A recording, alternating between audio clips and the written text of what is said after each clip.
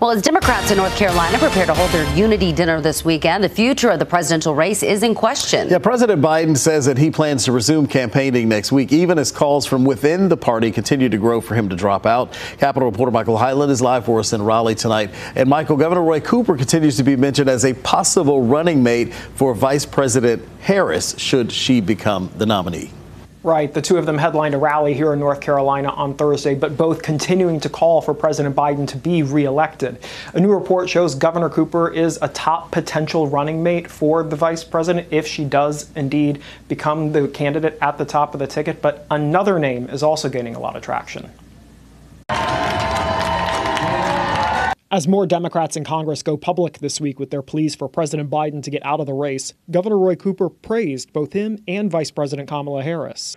I know that she gets the job done, and I know that she and Joe Biden need 4 more years to finish the job. Alex Bolton is a senior staff writer for The Hill. He reports a decision on Biden's future is expected in the coming days.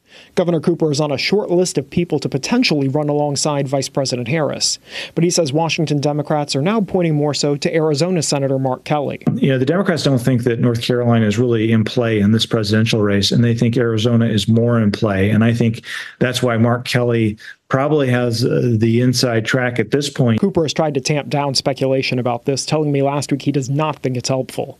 Stephen Green is an expert on state politics at NC State. What he's saying, what he's doing at this point is, shall we say, what a savvy politician would be doing in terms of not trying to get too far out in front of things. President Biden and his campaign continue to say he is staying in.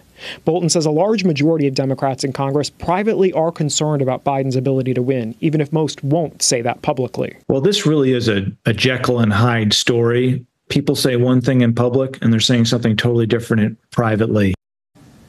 While additional Democrats in Congress today called on President Biden to get out of the race, none of those people are from North Carolina. Angela? Well, Michael, former House Speaker Nancy Pelosi will be in Raleigh tomorrow. What do we expect to hear from her? Yeah, she's going to be at the State Democratic Party's Unity Dinner giving that keynote speech tomorrow night. Reports indicate that she has spoken with President Biden privately about concerns she has about the polling and what would happen if he does indeed remain in the race and the impact that could have on the Democrats' ability to try to retake the House. She has not publicly called for him to get out of the race, so she'll be talking tomorrow trying to motivate Democrats here in North Carolina, all while we all know this broader conversation is happening within the party. All right, Michael, thanks so much. We appreciate it.